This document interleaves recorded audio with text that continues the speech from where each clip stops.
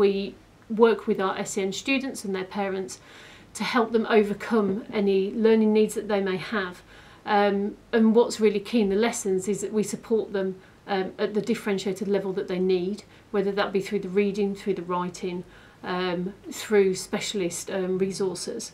So on arrival we get a lot of data on our new intake. We obviously have the Key Stage 2 data provided by the primary schools and their teacher assessments, but we also do our own tests. So we might spend a lot of time reading for meaning with them and getting them to work out the clues that will help them to understand more tricky meanings. So we might get them to look very closely at if they're not sure what a particular word might mean, what the words around it mean, and therefore what context it puts that word in.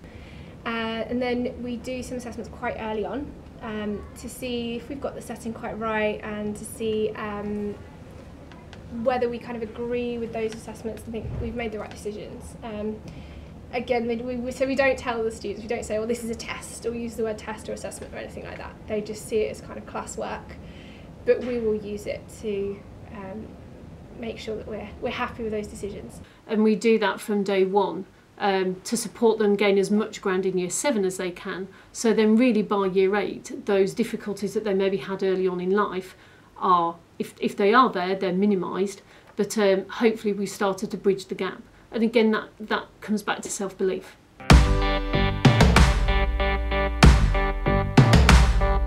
We would think about them always being on a table with at least one other able student, so that they then are able to support each other and bounce ideas that are quite critical and high level from each other. One of the things that we need to do is ensure that we are teaching to a very high level. So the vocabulary that we use within the lessons, the contextual ideas that we use within the lessons, I will quite often be pitching it at degree level for the very able students, because ultimately by the time they've got to a grade 9, they are then planning in Year 12 and 13 to achieve an A-star, and at that point they're really writing at almost degree level at that point anyway. So to use a really complex and diverse vocabulary is really important. Something else that we would encourage the students to do is to think about, rather than doing extension work, from doing different work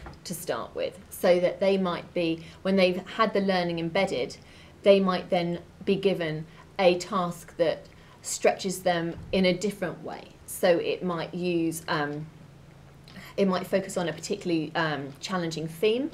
It might focus on a critical interpretation of a text, and really get them to, rather than doing just more work, to do work that then promotes higher order thinking and critical thinking right from the start.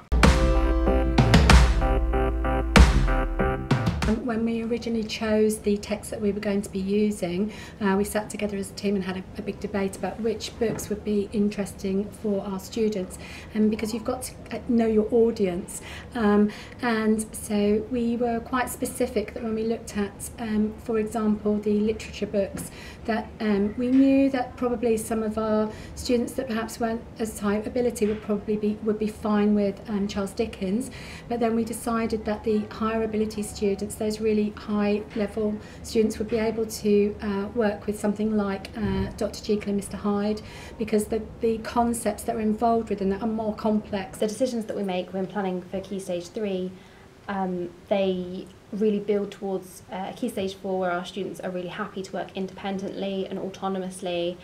We develop a lot of metacognitive approaches, so the students are encouraged to reflect upon their learning, self-peer assess, fill out PLCs, personal learning charts, look at where the gaps are, and be really used to this. By the time they get to Key Stage 4, they're so accustomed to doing this, and it's a dual aspect approach, I guess, because we're constantly assessing them, they're constantly assessing themselves, and then we teach to the gaps, and that's something that we do in Key Stage 3 and follows into Key Stage 4 as well.